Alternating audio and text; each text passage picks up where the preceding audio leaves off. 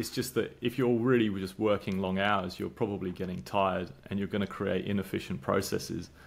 And I'm going to probably get this wrong, but I think it was someone like Steve Jobs who said he likes to hire a lazy person because they'll always find the most efficient way to get things done.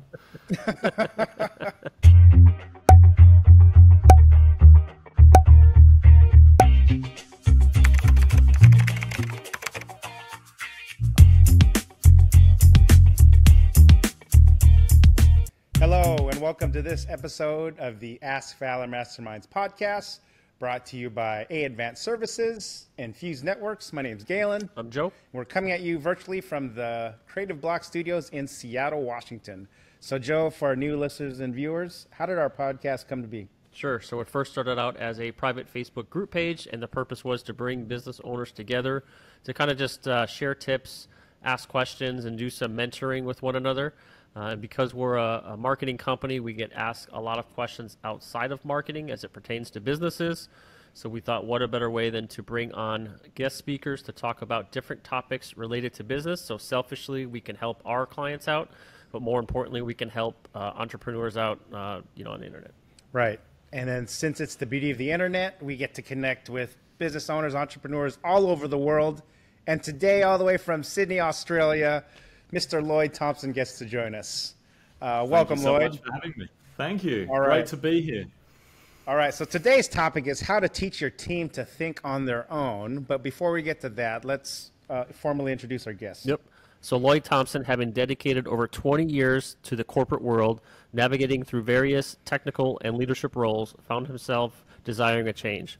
Lloyd wondered how his adept skills in people management, projects operations, and process improvement could be utilized in a different, perhaps more dynamic environment.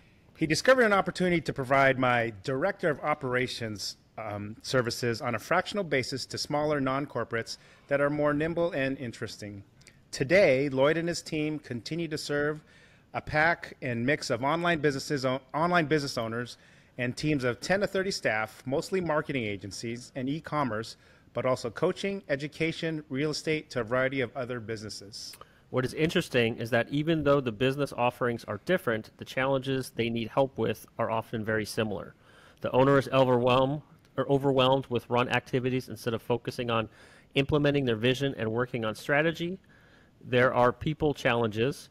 Are the right people in the right seats? Why do I give them all the solutions? How do I resolve this conflict?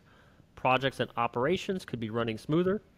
For Lloyd, it has been a delight moving to support online businesses. Things move much quicker. He is able to help them with simple and effective solutions, which have been distilled from the very best frameworks that worked in corporate land without the red tape. Lloyd has since published 9 ways to leave your day-to-day operations to help business owners know where their blind spots might be and how a director of operations can help them if they want to delegate these ways to someone else. Everyone, welcome Lloyd. Thanks for joining us. Thanks so much. Wow, it's a super long intro. I hope everyone's still here. Yeah, everyone's still here. The time difference, we didn't lose anyone, so we're all right. So let's get into it. We asked our guests the same 3 questions. So, Joe, do you want to start? Sure. So what are some early lessons learned as an entrepreneur? Yeah, for me, with my business, because my background was in corporate world, I was originally hiring for me and my team. And when I started now hiring director of operations for clients, I realized things were a little bit different. So my business got to a certain size where in the beginning it was me. I was the one-man band. I was the director of operations. I was the person serving 2 or 3 clients at a time. And when I got to my 4th client, I realized I couldn't do this all myself, so I went and hired another director of operations. And I was hiring someone who aligned with my values. Unfortunately, when I put them into the client's business, they just didn't resonate. This is the style that I like, sort of high empathy, high EQ. The client I was with, they were used to me, and I can be quite to the point and very direct. And I'd like to think I've got those soft skills too, but putting in someone who was very different was a bit of a surprise for them. And so I was not able to extract myself from the business. And so what I've learned is I now have to not only consider who I'm hiring for myself, but I also have to look at the client's values and the client's style. And it's a little bit like dating.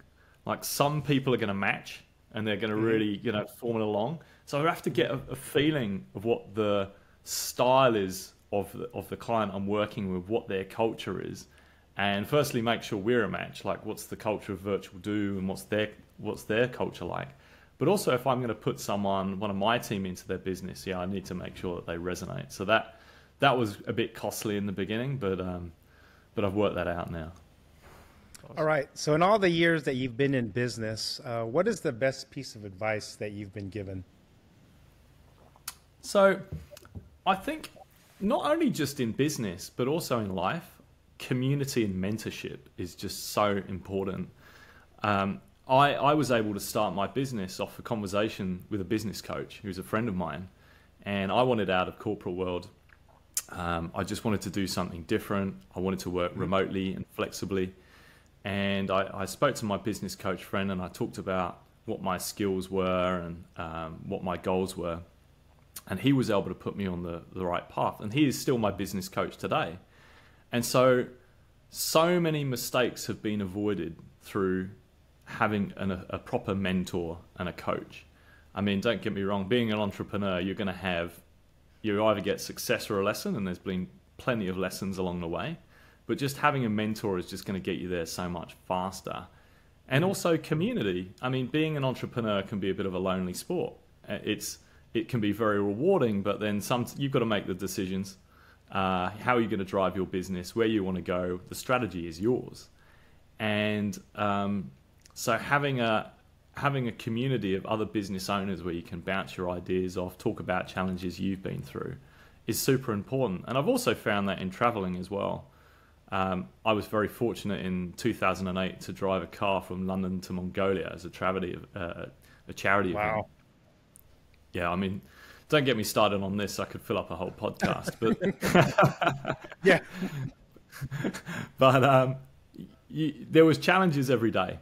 Where am I going to sleep tonight? Where am I going to get fuel and food? And so to do this thing, like to go from London to Mongolia, you have to pass through very barren places where they're not going to speak your language, and you're going to rely a lot on community. And if you seek help and ask people, they'll help you out. You just need to be open to it. And so community and mentorship, that is the advice, that is the focus, and that's what I've learned. Awesome. So because we are a marketing company, we always ask our guests this question: why is marketing important?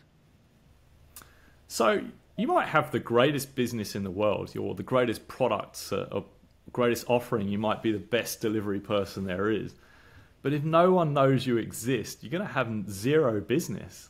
And that's, I find a lot of people have amazing ideas. Hey, Lloyd, it's great seeing you've started a business, and, maybe we can go in something like this. I have this great idea. But without being able to test out your offer and without being able to get people to hear about it, you've got no business. So it's so important. It's the front door. It deserves a huge amount of focus. So yeah, no marketing, no business. Awesome. So now we come to the part of our podcast, our Advanced Services Pump You Up Quote of the Day.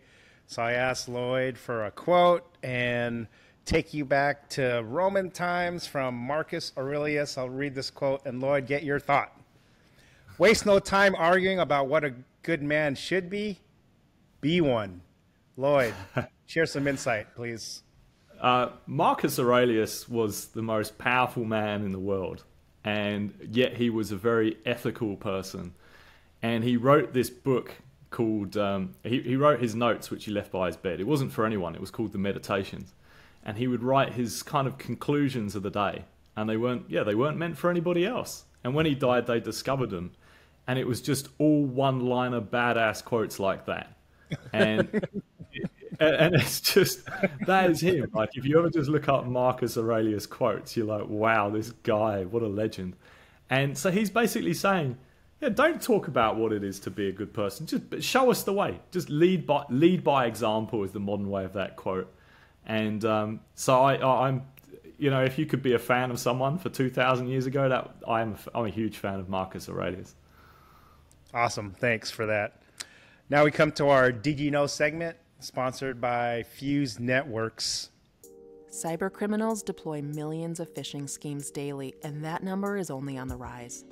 Can your employees spot more modern, sophisticated phishing schemes? Strengthen your front line of defense by implementing cybersecurity awareness training and help reduce the risk of a data breach occurring. Call Fuse Networks, your local Seattle IT experts at 206-701-6040 and get ahead of the curve. So we have 2 trends and 2 myths. We'll read them and then Lloyd, give us a thought. Joe, you want to start with this first trend, please? Sure. Remote work and flexibility. The COVID-19 pandemic has accelerated shift towards remote work and flexible working arrangements, a trend that is likely to continue. So I think with more and more people working remotely, it's just showing that there's no place for line of sight management anymore. Like old school management where you're just focusing on what time someone clocks in and clocks out is just not going to work. And it never really was an effective way of managing people anyway. I think the best way to manage is to focus on the outcomes. It's great to get reports from people and status reports. How's it going? Mm-hmm. But line of sight management's just not going to work. So if you're running an online business, knowing how to manage people remotely is really important. And with most businesses now, particularly in corporate land as well, becoming more remote, then it's time to upskill. Awesome. So this next trend, data-driven decision-making. Leveraging data analytics to make informed decisions is becoming increasingly crucial in today's business environment. So share some insight on that, data-driven decision-making. Yeah. Stuff's moving faster these days. Like the market responds so much quicker. And if you're not looking at the data that runs your business, you're flying blind. And this doesn't have to be super complicated. It surprises me how many businesses aren't looking regularly, and I mean weekly, let's say, at their sales numbers, their marketing numbers, their operational incidents, their financials. Because when things change, you need to respond quickly. So that is really it. Like, make sure you're measuring the things that matter. If you want to improve at something, start by measuring it. You know, I went on a holiday recently. I put on 5 kgs. I'm now trying to lose that. It starts by measuring it and working out what the inputs are and how the output's going to change. Awesome. Because it's just a quick thought on that. Because it's almost similar to like the news cycle. You know, like it used to be a 24-hour news cycle. Then Twitter, now X, has changed it to a 24-second news cycle. Everything's instantaneous. And your data points now you almost have to listen to and be almost accept a more proactive instead of a reactive kind of approach, right? For you've got to be making fast. decisions and everything. So. All right. This myth, Joe, share this myth, please. More hours equals more productivity. It's a common myth that working longer hours equals higher productivity. In reality, long hours can lead to burnout and decreased productivity. Yeah, absolutely true. I mean, it's not only that. It's just that if you're really just working long hours, you're probably getting tired and you're going to create inefficient processes. And I'm going to probably get this wrong, but I think it was someone like Steve Jobs who said he likes to hire a lazy person because they'll always find the most efficient way to get things done. That's funny. This last myth, before we get into the topic, how to teach your team to think on their own, I'll read. The best leaders have all the answers. Great leaders don't always have all the answers. Instead, they are open to new ideas, willing to learn, and capable of making informed decisions. They also empower others to make decisions and develop them as leaders. So share some knowledge with that, please. I think this is about growth mindset. And actually with the topic that we're going to talk about today, thinking that your leader is going to have all the best ideas is just not going to be true. You're going to get, if you set people up with the goals of what you're trying to achieve, quite often you're going to be able to find better outcomes. Mm-hmm. And a leader who thinks they know it all is just a bad way to go. You know, growth mindset's the way to keep on improving, keep on pioneering. The best leaders don't have all the answers. They're constantly learning and evolving and adapting, just like what we talked about with that data-driven decision making. So for today's topic, how to teach your team to think on their own. For a lot of our viewers out there who are maybe watching this or consuming this podcast, and they have a team that doesn't think on their own, do you see one or two common things that business owners do wrong when they think they're empowering their team when they're really not? What have you seen with the clients that you've worked with?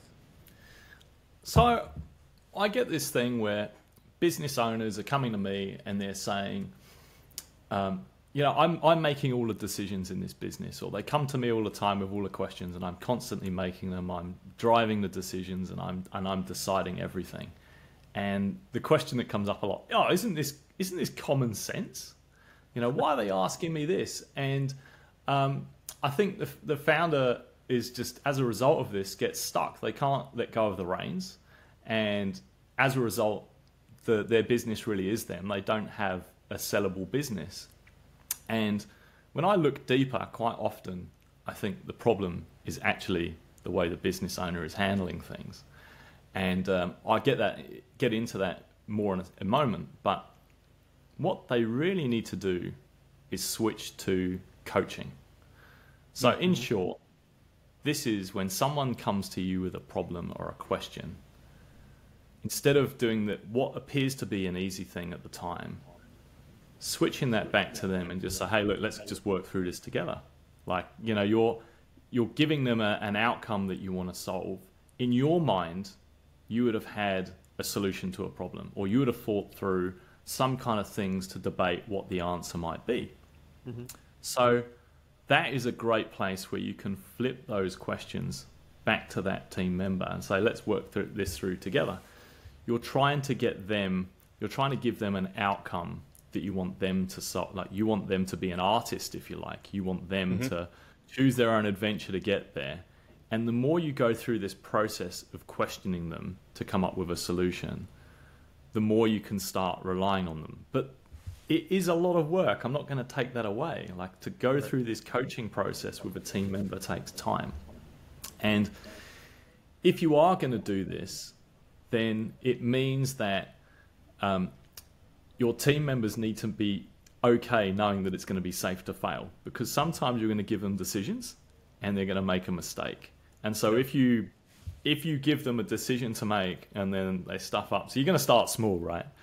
If you give them a decision to make and something goes wrong, and then you really make a big thing out of it and punish them, and there's severe consequences for it, then they're just going to lock up. They're not going to come to you with ideas and initiatives anymore.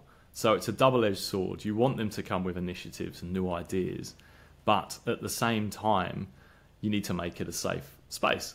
And it's funny that we talked about, my connection to the Philippines, your background.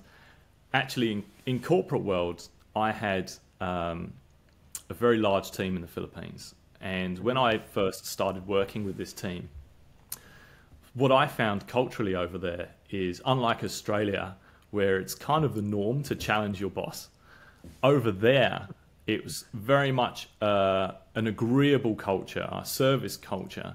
And so when I was soundboarding ideas off my team early days, I would find that they were just very agreeable, but not really challenging me or coming up with different ideas. And I thought, how can I possibly break this? Because these people I had in my team, very smart, technical people, creating banking products.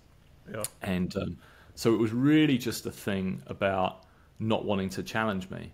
So what I did is I said, look, I'm going to throw out some tests here occasionally. I'm going to just say something ridiculous, and I'm just going to sit here. And sometimes it wasn't. The world is flat. Oh, okay, I got you. Yeah, things like that, right? So, well, the thing is, sometimes my ideas were actually crazy, right? It wasn't a test. This is not a drill, and so yes. That's when you really get the value. It's like the team are like, is this a test? So that was a culture change for them. And I had that team for probably 5 years, and just letting them know it was a safe place, letting them know I really did want them to challenge me, changed things a lot, and it allowed me to hand over the reins a lot more to that team. And what I've found is it doesn't just work with individuals as well. So you don't just have to coach people one-on-one. You can do this in a team sense as well, and there's a framework for that. And the framework's an old one, but a good one, and it goes by the initials, GROW. So GROW stands for goal, reality, options, wrap up. So what's this about? So let's say there's a problem, it needs to be solved, and it's going to take a group of people. And so in my past life in particular, these would be a tech department, server meltdown, something like that. We need to get the band together, we need to get a group together, and we need to solve this problem. So your team members, find the people who are going to solve this problem.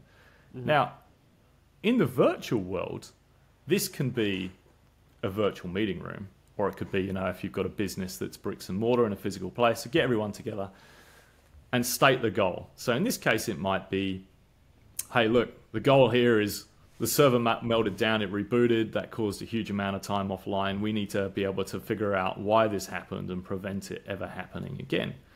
So I would come in with the goal.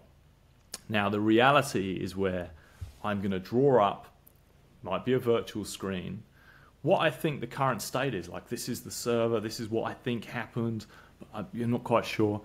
Now, the best bit about this is it doesn't need to be too detailed, because what you're looking for, and especially if you're dealing with a technical audience, by the way, is you're looking for someone to interject and say, oh, that's wrong, or, they can't stand things, techies being wrong in particular.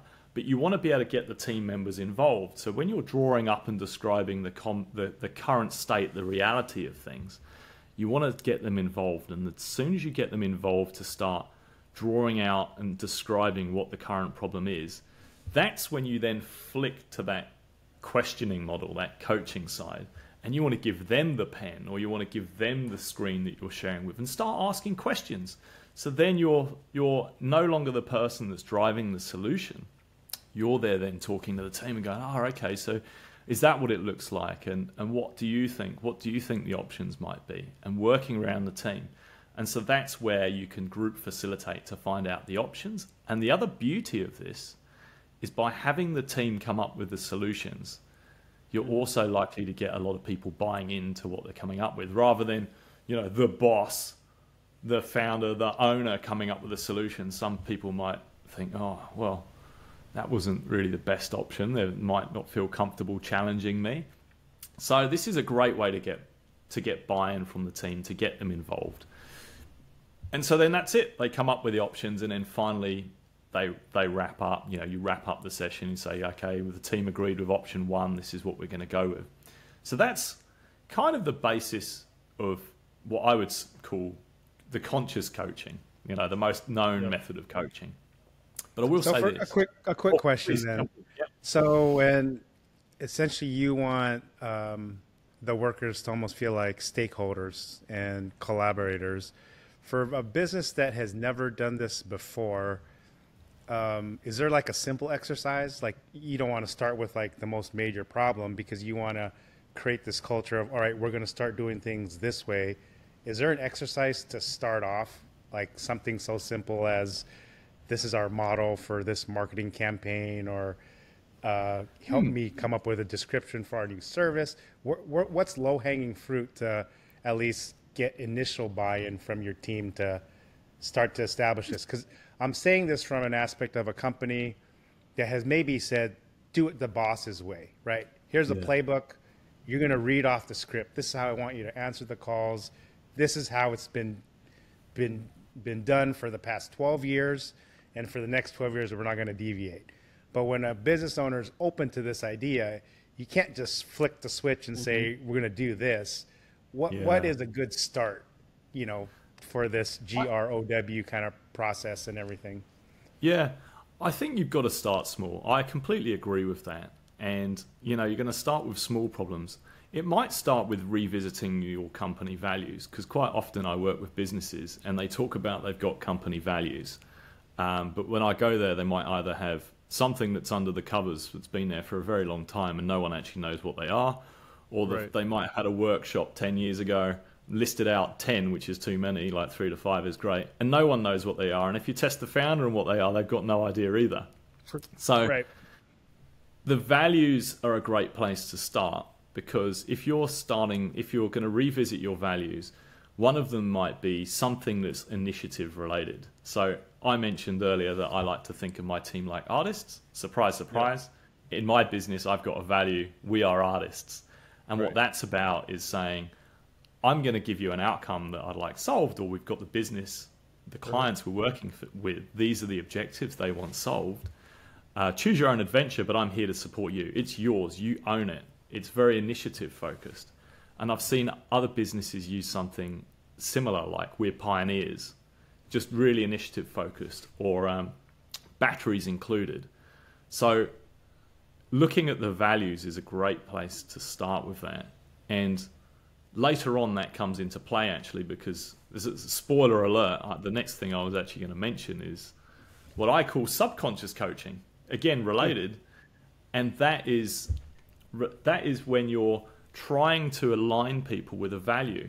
So when someone does something aligned with a value, for example, they've taken the initiative, this is a great place to call out on your Slack channel or whatever to say, hey, I just want to draw your attention to Jane has just come up with this great idea and led this initiative. Just call it out as a great example and link it to your value.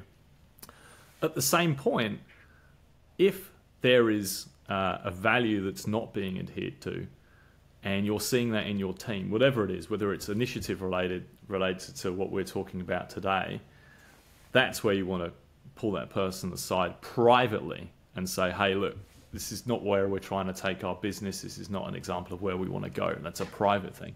So celebrating the culture you want to bring is hugely powerful. And I think that was an old time lesson from the 1 Minute Manager, which is a classic legendary book. So on the topic of values is a really good place to start. Great question. But you really need to make sure that you as the founder, and as we talked about that quote earlier about Marcus Aurelius, you've got to lead by example. So if you've got 10 values, that's probably too much. You're not going to remember them anyway. And I'm picking on that because I work with a business where he had 10 values. And one of them was, let me see, it was something like humans first organization. And yet they were doing screen recording of all of their team members, like all day. They were using screen recording software. And I questioned them on it. I said, is this really necessary? Because it doesn't seem like it's a humans first organization if you're screen recording. You can still get the same outputs if you're asking people to, tell you what they've done, how it's been achieved. You don't need to record their screen. People are going to do their banking during the day and things like that. So the point here is revisiting your values, leading by example, and using them as a place for coaching is exceptionally powerful. Awesome. So for people that want to get a hold of you, what's the best way to contact you? If they had other questions they wanted to ask you from our audience and everything, what's the best way to contact you? Yeah, just look up my website. It's virtualdoo.com. I'm also giving away my book at the moment. You can find my book, 9 Ways to Lead the Day-to-Day Operations, on Amazon. But I'm also giving it away if you go to virtualdoo.com/book. And for those that are joining on video, here's a nice picture of it. It's a primer of what a director of operations actually does to make your business run smoothly. So, since we're in the U.S., will we have to pay for shipping, even though the book's free? How's that work? Yeah, I think you'll have to pay. It's not too expensive. I mean, most of our audience is based here. That's why I'm asking if we would probably try to get your book and everything. So. Oh, there's a PDF. It's a PDF download you can get from my site. So if you like reading on PDF, go for it. Yeah. Awesome. Actually, I think our third most downloaded country is Australia. Is it? Wow. Yeah. We're not all out in the snakes in the bushes like we do actually do some reading. No. So, do you ever make it? Do you make your way over here to the U.S. at all? Yeah. I was actually there last month. I was in Orlando for about 7 or 8 days, and mainly a holiday. But I try to get out to the US every year. So the year before I went to San Diego to a marketing conference, And yeah, it's great to get out, great to visit clients. So because most of my clients are actually in the US and Canada. Okay. Yeah, it's just the way my business has panned out. There's more online businesses in the US and Canada. I seem to have done quite well in getting the word around, and that's just where the people are. I've got a client in the UK as well, so get a few early morning phone calls. So for our audience listening, getting your word out, becoming more popular, is there a certain type of business you like working with better that seems to be a better fit? I generally find marketing agencies and e-commerce businesses are the sweet spot for us. And we've worked with Pick and Mix and others, but I generally find those type of businesses, they are the owner is very much a high visionary character, and the things that they're really wanting to focus on are the product and the strategy and the relationships. For those high visionary, high creative folks, getting into putting in like the rhythms and the repetitive things and the feedback loops and the daily measures, that kills their soul. They generally don't want to do that. They're really focused on the next thing. So it's generally more about the owner than the business, but I've just found that those types of owner tend to exist most in e-commerce and marketing type of businesses. Awesome. Well, thank you for that. So on behalf of our sponsors, A-Advanced Services and Fuse Networks, my name's Galen. I'm Joe. Coming at you from the Creative Block Studios in Seattle, Washington. On behalf of Lloyd, all the way from Sydney, Australia, thanks for jumping on, being our guest. It was great. And thanks, everyone, for tuning and watching this episode of the Ask Valor Masterminds podcast. Thanks, everyone. Thanks, Lloyd. Thank you.